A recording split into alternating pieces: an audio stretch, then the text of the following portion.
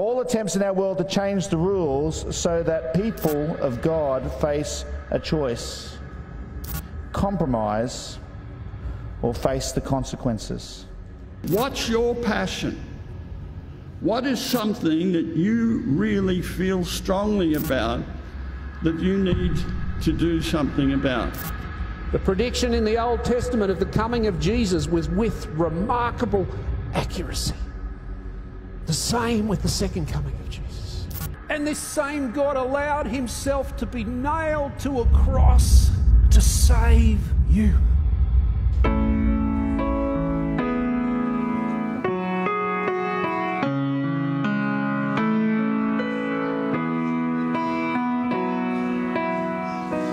Bless the Lord, oh my soul, oh my soul, worship his holy name.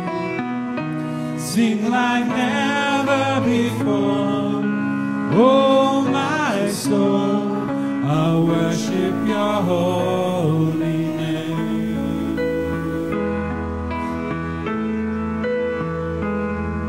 The sun comes up, it's a new day dawning. It's time to sing your song again. Whatever may pass and whatever lies before me, let me be singing when the evening comes. Bless the Lord, oh my soul, oh my soul, worship his holy name. Sing like never before, oh my soul, I'll worship your holy name.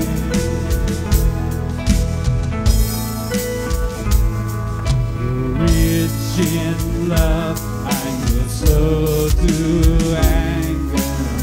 Your name is great and your heart is kind. For all your goodness I will be, I'm singing.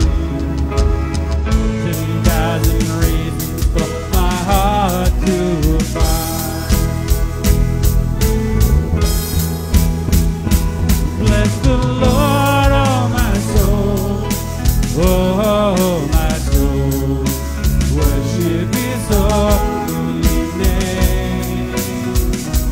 Sing like never before, oh my soul, I'll worship your holy name.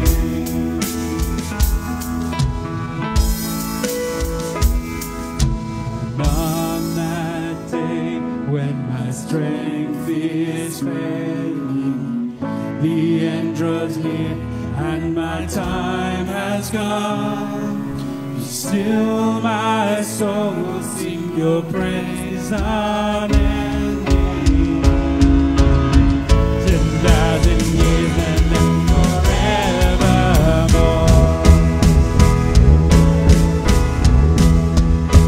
Bless the Lord, oh my soul, oh my soul, worship his holy name.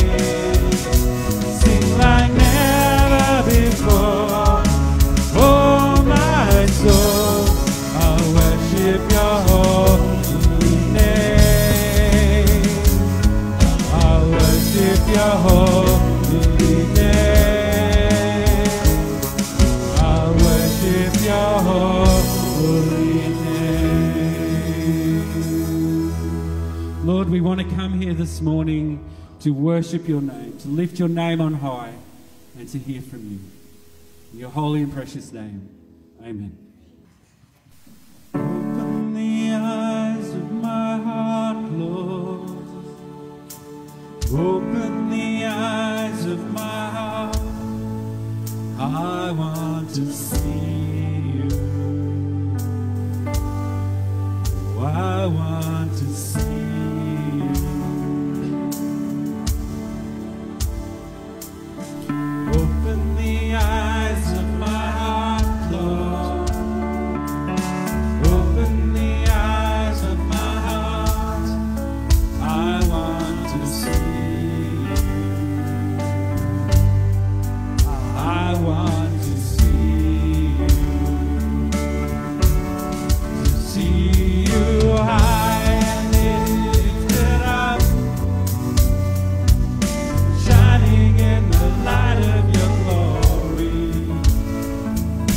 Pour out your power and love as we sing, holy, holy, holy.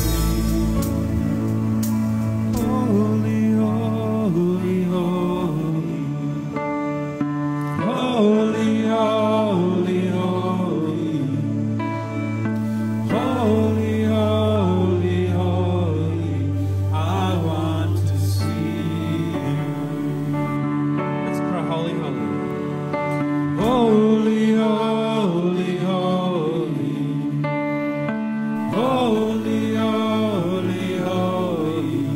We cry, holy, holy, holy. I want to see you. I see the Lord. He is seated on the throne. The train of his robe is filling the heavens.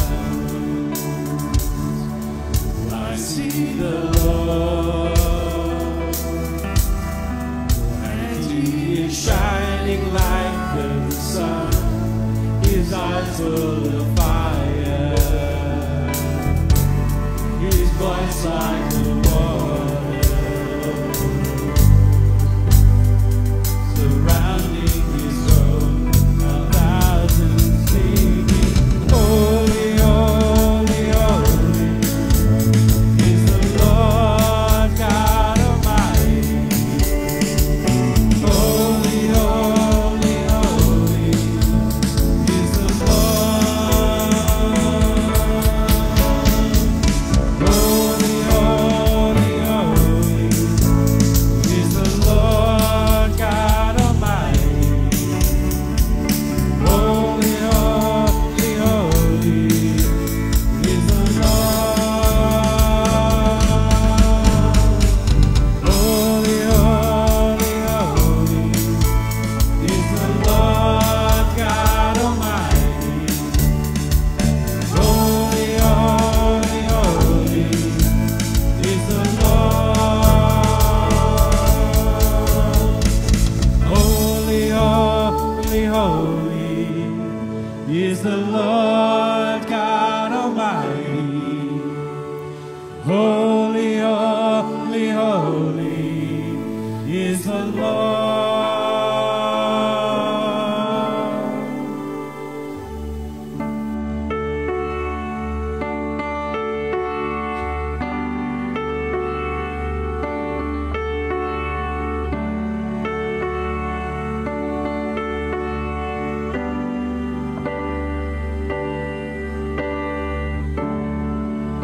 He was before there was light, looked across the pages of time. He who made every living thing, behold him. He who had humanity's crime, left his throne to wait as a child. He became like the least of us. Behold him, Jesus, Son of God, Messiah, the Lamb, the roaring lion. Oh, be still and behold him.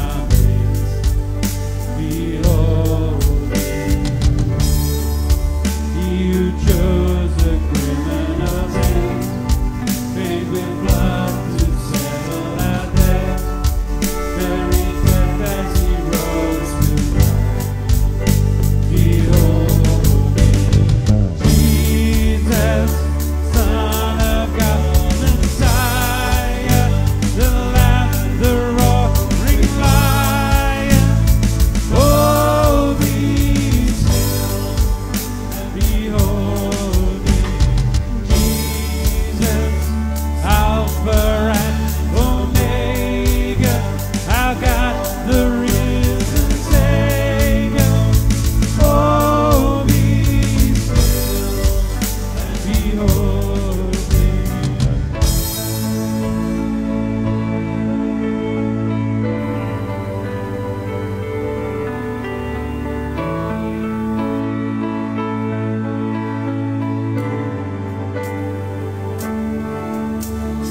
Holy, holy, holy is the Lord God Almighty. Worthy, worthy, worthy to receive all praise. Holy, holy, holy is the Lord God Almighty. Worthy, worthy, worthy to receive all praise. Holy, holy, holy, holy, holy is the Lord God Almighty. Worthy, worthy, worthy to receive all praise. Holy, holy, holy is the Lord God Almighty. Worthy, worthy, worthy to receive all praise. Jesus, Son of God, Messiah, the Lamb, the roaring Lion. Oh, be still and behold Him. Jesus, Alpha and Omega, our God, the risen Savior. Oh, be still and behold Him.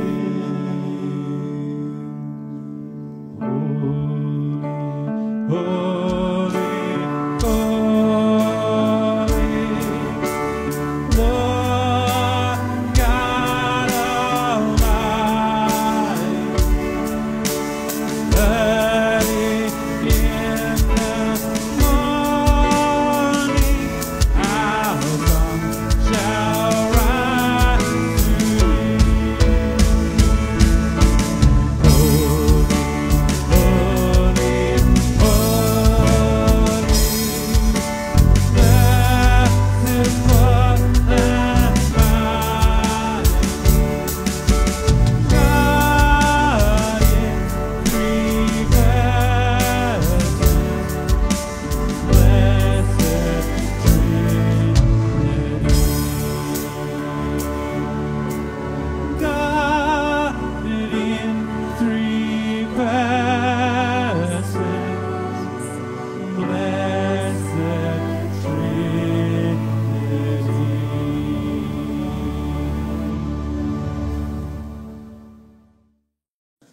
It's lovely to see everybody this morning.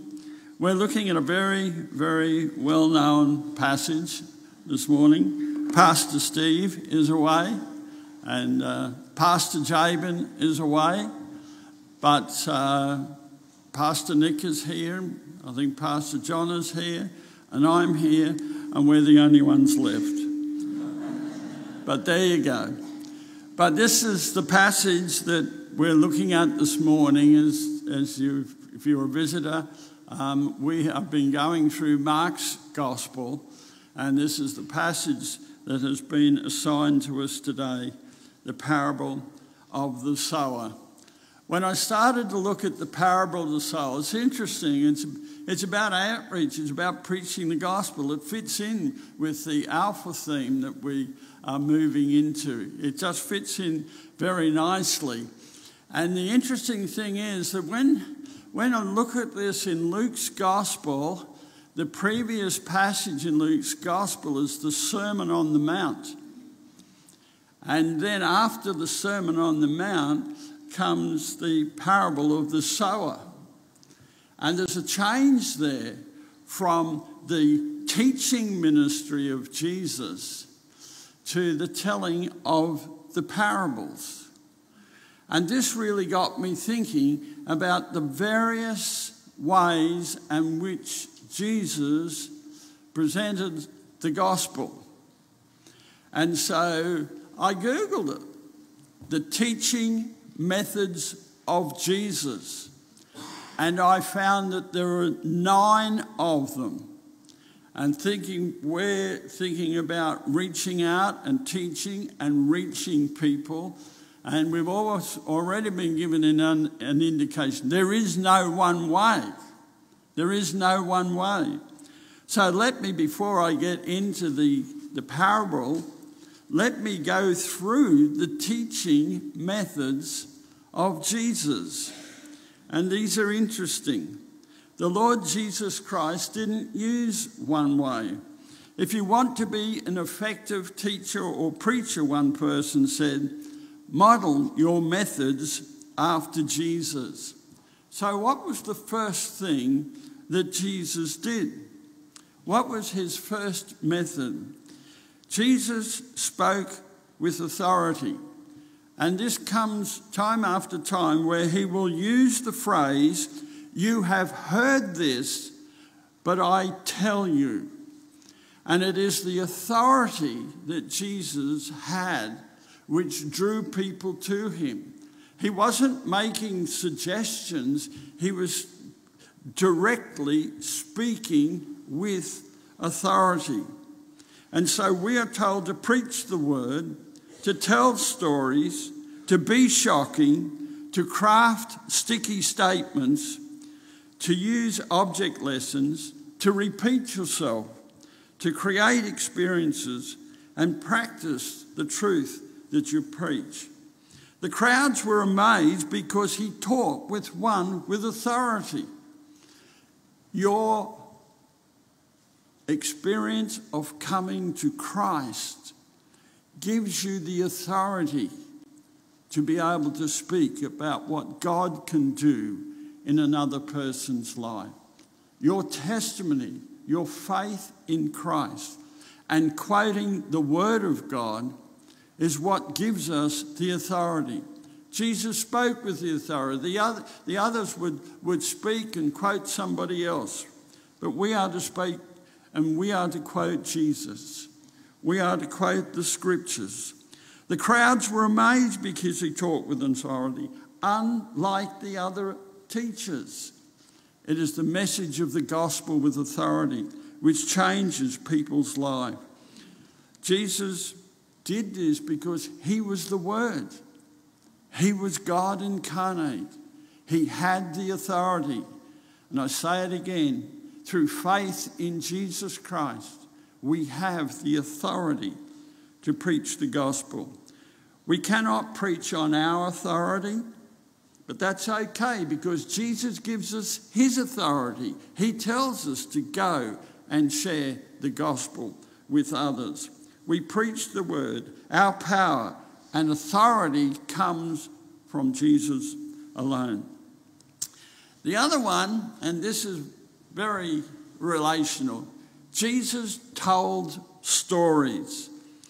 It's a fact that Jesus told countless stories.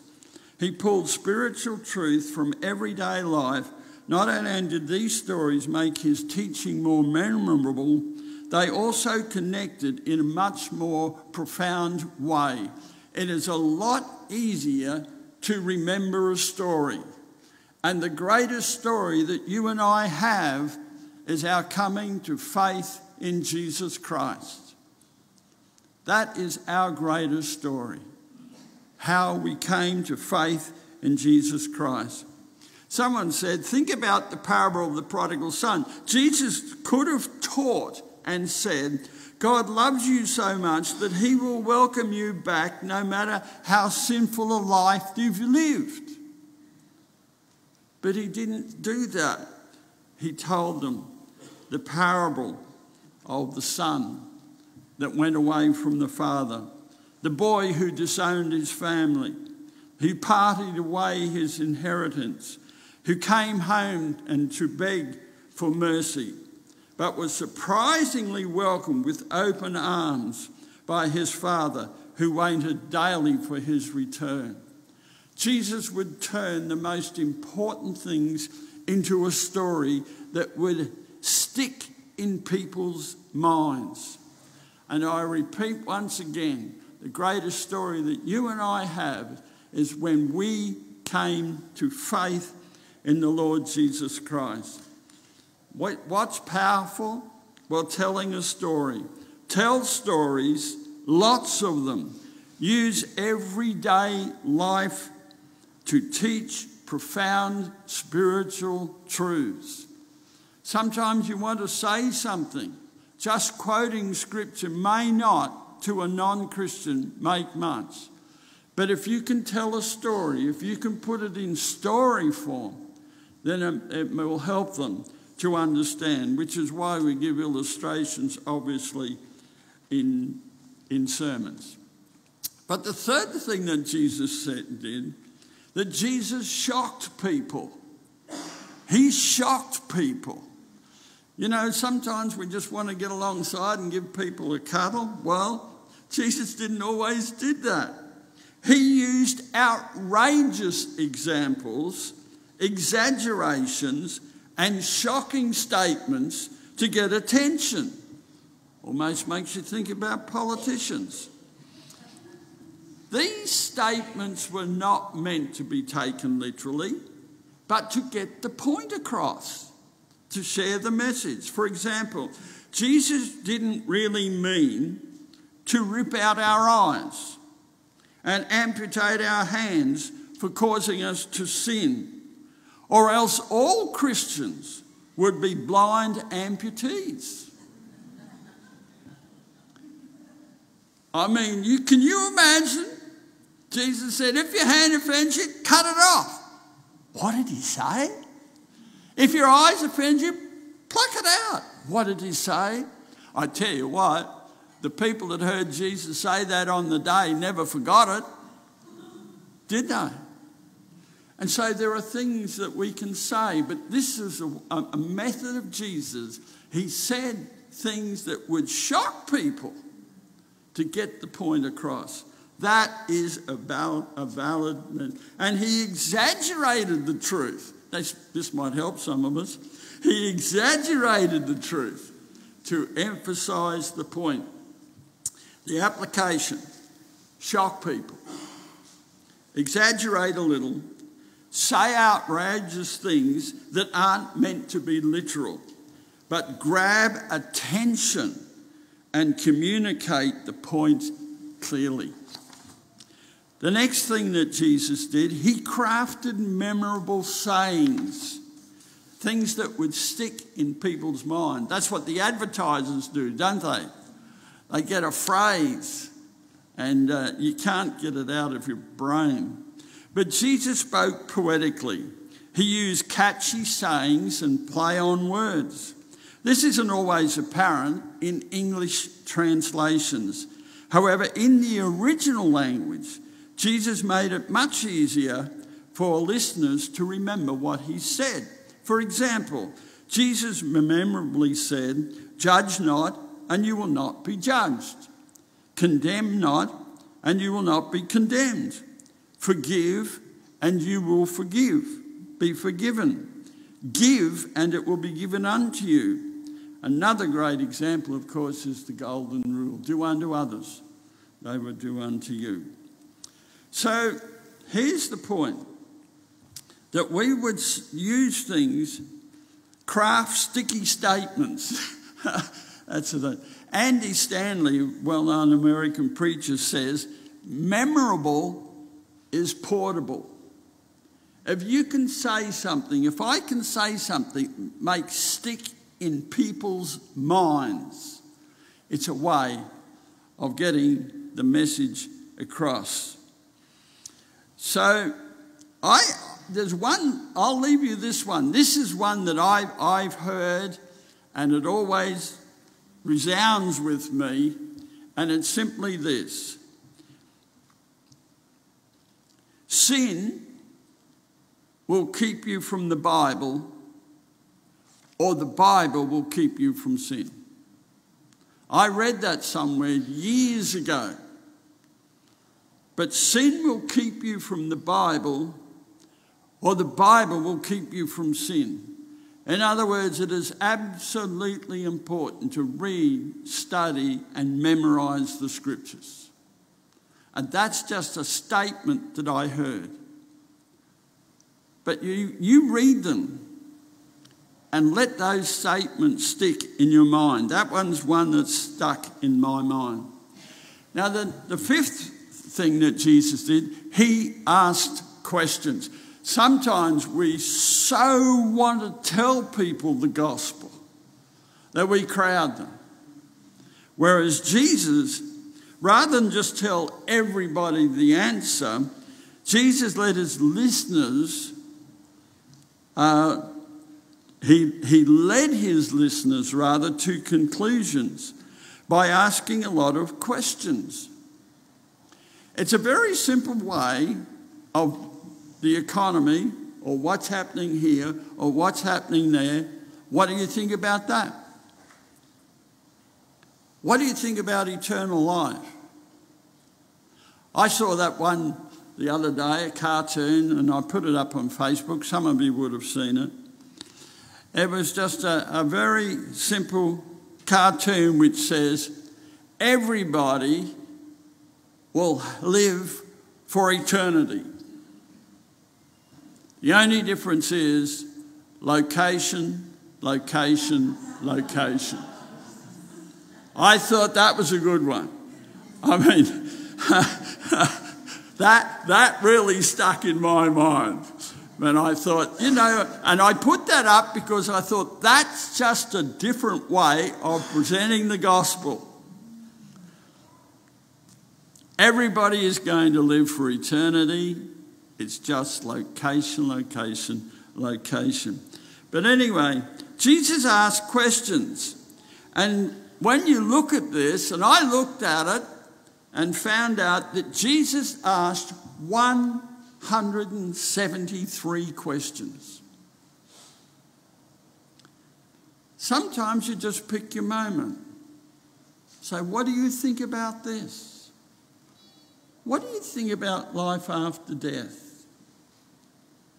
What do you think about Jesus on the cross saying, Father, I forgive them, for they know not what they do? A good question can really get a good discussion going. Ask the Lord to give you some inspiration. How do you spend your time? How do you think we're going to get out of this mess in Australia? How do you think we're going to recover? What do you think is going to happen internationally?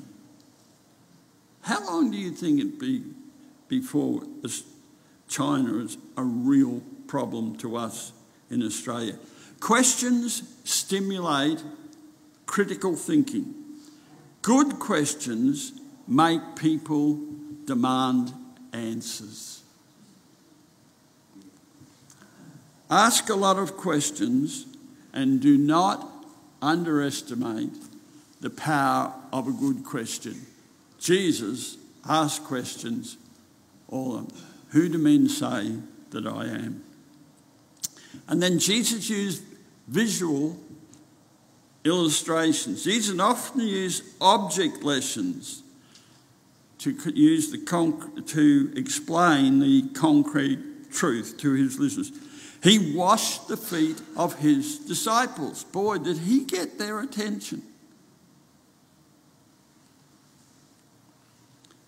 To teach servant leadership.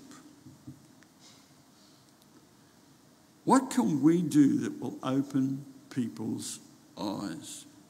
He called a little child to him to discuss childlike faith. You can see Jesus is he's taking all the truths and he is trying to make them as easy to understand as he possibly could. He described unselfish giving after watching a widow drop 2 small coins into the temple offering. He commended her. And then when he told the parable of the sower, someone said there was probably a good chance he was standing in the field, right there. There is the wheat growing. And he turned around and he talked about it. And then number 7, Jesus used repetition. How many of you remember your times tables? Oh my goodness, I think it was grade 4. I have forgotten, but I just remember my times tables, and every morning we repeat them. And you know, it's funny, it's really helped me with finance. You know, I used to, you can't do it these days because I used, you know, when we use cash, right? And I used to go up and I'd say, you know, I'd buy a drink and I'd buy a sandwich and something else, and then the person serving would go and add it all up, and they'd come back to me and I'd give them the exact change. And they'd look at me. They had to use a calculator. But I guess the times tables helped and the arithmetics helped. But I used to love that because they couldn't figure out how I worked it out. But anyway, that was just something. But Jesus used repetition. The one thing, he taught the major themes again and again. And Jesus spoke of his death and resurrection over and over and over again. In Mark 8:31, 9:31, 10:33 to 34, and his disciples still didn't get it. Repetition is so important. That's what, well, I've already given the illustration. That's what's helped me with maths. Didn't help me with a couple of other subjects, but anyway, it helped me with maths. But repetition. But here's the point. Jesus did it. And we do it with our children, don't we? We know that sometimes they don't get it the first time. And so we need to use repetition. We're going to come to the parable of the sower. And of course, part of us, I think I've heard a few sermons on the parable of the sower before, which is why I decided to do this introduction. But Jesus used the repetition. Sometimes people need to hear something many times before they get it. Some of us get it like that. Some of us need a bit more explanation. And some of us wake up in the middle of the night and say, oh, right. And the light goes on and we get it. The application, the need to repeat. Repetition builds emphasis and breeds memory. What gets repeated gets remembered. Find the main point of the message and say it over and over again.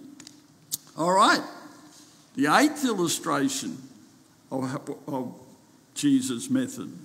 He created experiences. It wasn't enough for people to just listen to his teachings. Jesus gave instructions and called them what to do, what he said. For example, he didn't teach his disciples what to do. He sent them out to do it and brought them back when they were done. And he got them then to tell him what they had done and go through it and revise. You will have the opportunity in the Alpha course to learn how to do it, to sit down and talk about it week after week and come back next week and share it, and that's the way it will grow. Jesus' teaching demanded action, but not everybody could handle it, such as the rich young ruler. When Jesus told him to go and sell all he had, he couldn't handle it. You know, it is very sad sometimes when we present the gospel and people turn away. But we have to understand, if people turned away from Jesus, they will turn away from us. It is not our responsibility. It is our responsibility to share our faith in Jesus Christ. It is the work of the Holy Spirit to convict of sin and righteousness and of judgment.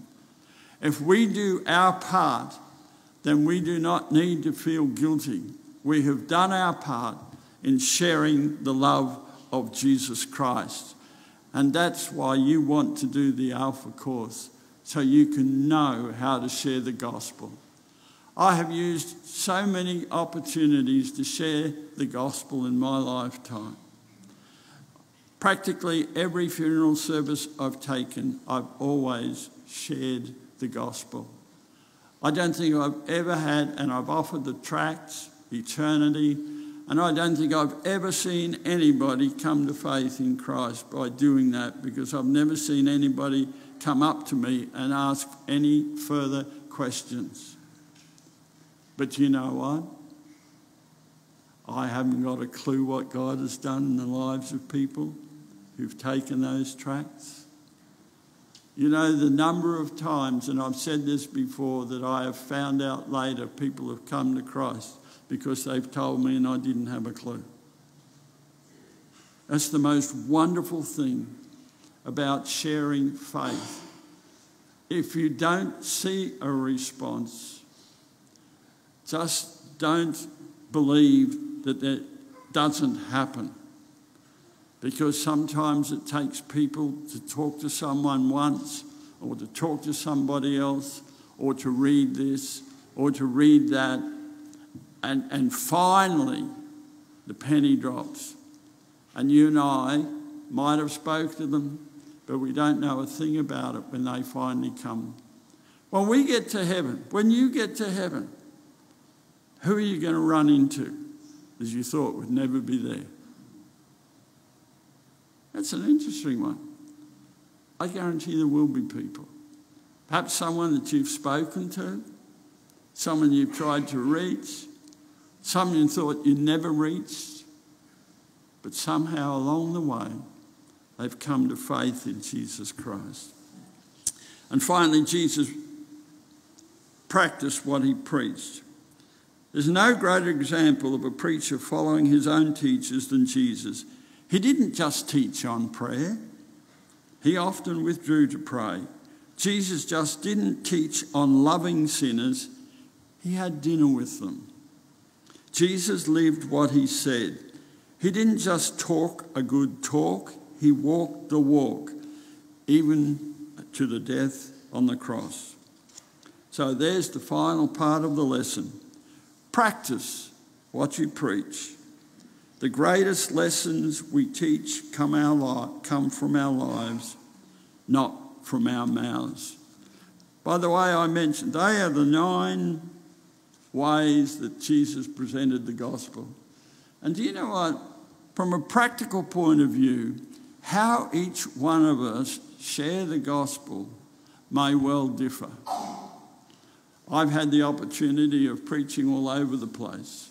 I've had opportunity of preaching in Australia. When I was down the Gold Coast, I used to go out Saturday nights giving out tracts in Coolangatta. I've done all sorts of things. Some of you may remember I used to do ventriloquism. I did ventriloquism here in about 1992, and I did it on TV with Christian Television Association. I've done all sorts of things. And God will use you in many various ways. But you just won't always see the results. We walk by faith. We walk by faith. And praise God, he can use every one of us. But whatever one of those things really hits you this morning, these are the different ways. Jesus used 9 different ways. He asked 173 questions. And if you want a copy of those questions, Catherine up the back, she's printed them out. So you can go and ask them for her. But you can just go and Google it yourself. 173 questions Jesus asked, and it'll come up, and you can print it out. So while we're talking about the parables, I just wanted you to know about all the different ways that Jesus presented the gospel. He used all the different ways. Now, we are different people. We are different personality. The most important thing is that we love the Lord, that we all have different gifts and ministries, that we use the gifts that God has given us. And like the body of Christ, we all work together. So those are the methods that Jesus used. And so now we come to the parable of the sower. And this is really important once again, and I've almost covered a lot of this. But with the parable of the sower, there were the different responses. Jesus said the man goes out and he throws out the seed and it goes everywhere. And you know, that is like, I can tell you, that is like preaching. Funny things happen when you preach, you know. You preach and someone comes up and said, "Oh, thank you, I really appreciated what you said there. That really got home to me." And you really didn't think that you said that anyway. You know what I mean? It's just amazing what people think and what they listen to. But also it's amazing sometimes what gets through to people.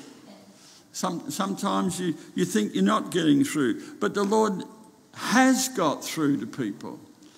But from a practical point of view, by the time you finish the Alpha course, understand that there'll be some people that if you want to share faith, they turn off like that. You won't get to the first base. And that's what Jesus said. The birds of the air come and take the seed away. The thoughts come, "Oh, no, I don't believe in that. You know, no, I haven't believed in that since I was a kid." And then you have the people who get excited. And we see this. People get excited and they say want to give their life for Christ, and they're excited for a while, and then the problems of life come and they fall away. Now that can be discouraging. You know, many of you are like this. You grow up in a church, you grow up in a youth group, and you see so many drop away. But Jesus said it would happen.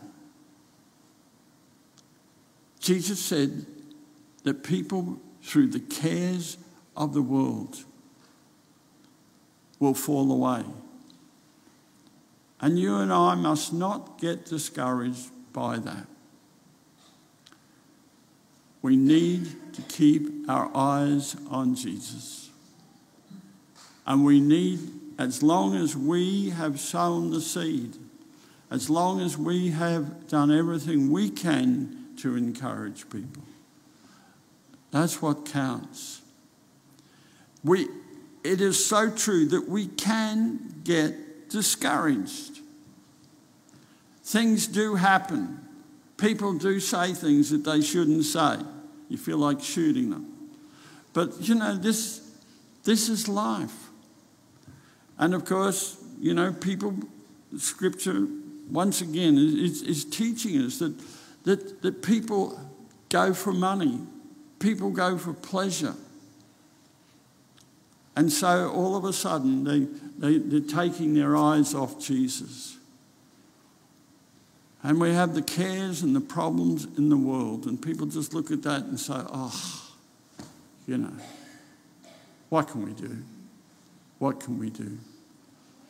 The trouble is, you can't walk on water unless you keep your eyes on Jesus. Soon as Peter took his eyes off Jesus, he was sinking. So that's the challenge for each one of us. And I just leave this with you today. Not everything that you say or do for the kingdom of God will bring forth the fruit that you want to see. And sometimes, quite frankly, as a Christian, you and I will face issues which will absolutely knock us flat. Some people that we thought were really strong in the faith will turn away. And the big challenge is, in early life, I had this happen with, friends turn away. And it's really sad. It's really sad. But, Jesus had people turn away, and he said to the disciples, "You go." I said, "Who else has the words of eternal life?" Nobody else has the words of eternal life. That gets us back to where we were before. Everybody's going to live in eternity. It's just location, location, location. So I thank God that we in every way are sharing our faith in the Lord Jesus Christ, and I pray a blessing on those of you who are doing the Alpha course. But I ask you to meditate on the way in which God would use you. God uses some of us with, the Lord's given me the opportunity to preach. And like I said, I preach in all sorts of places. And there are other things that I'm not very capable of doing. But, that's just the gifts and the talents that God gives us. We are the family of God. And we are to encourage one another and bless one another and build one another up.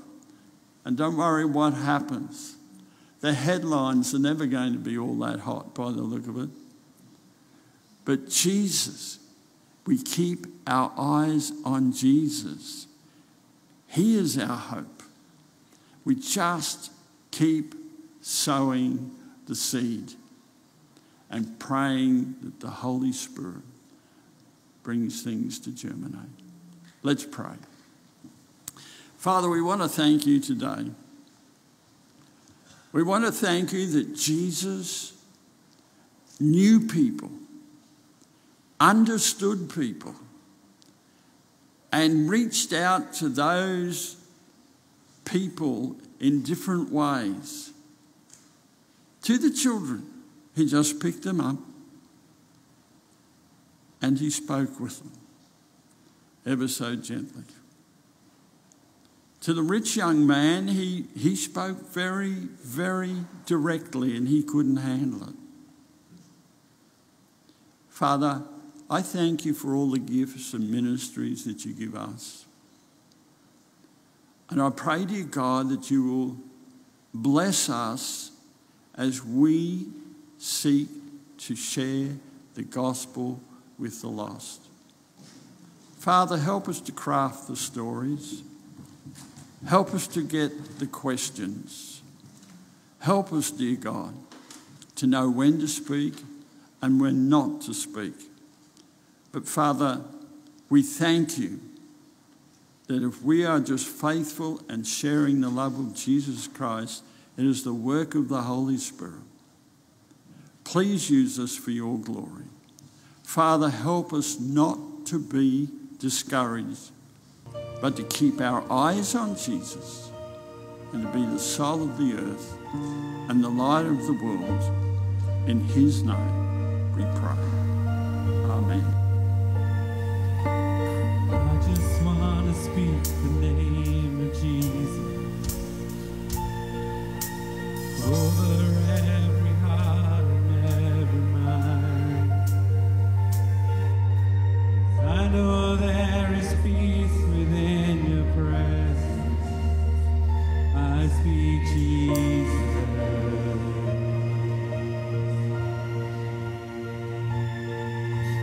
I just wanna speak.